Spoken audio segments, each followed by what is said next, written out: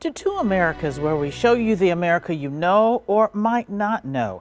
Tonight, finding solutions to get rid of those forever chemicals in our water. The Environmental Protection Agency found these chemicals do not break down in our environment. Julia Fellow shows us how one Milwaukee scientist may have found a natural way to get rid of a synthetic chemical compound that is found in water all around the world.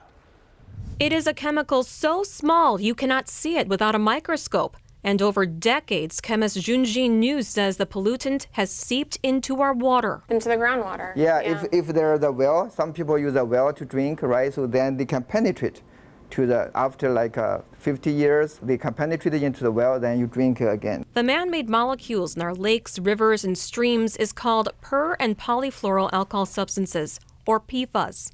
The Environmental Protection Agency requires your drinking water to not have PFAS over a certain level, but it is still unavoidable. What can PFAS do to my body? It can cause some diseases like a cancer or some other very rare diseases, especially for the baby, for the young people. The man-made chemical was commonly used for decades in stain-resistant, waterproof, and nonstick products, and foam used by firefighters to smother aircraft fires. News says PFAS near Mitchell International Airport are extremely high. They are not degraded in the nature. Even after hundreds of years, they still exist in the soil or in the water. That is one of the areas his team at UW-Milwaukee's School of Freshwater Sciences are trying to clean up.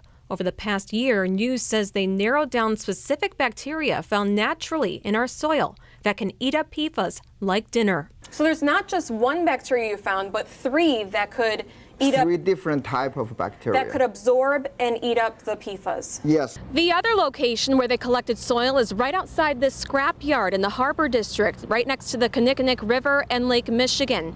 They found in their lab experiments using those three isolated bacteria that they could remove up to 70% of PFAS in 2 weeks. As for which bacteria are working, he won't say. We found three different types of bacteria. So these are the three different ones. Yes, three different ones. The next step is to see if this works outside the lab. If it does, he plans to share with everyone so that one day this forever chemical found all over the world will disappear.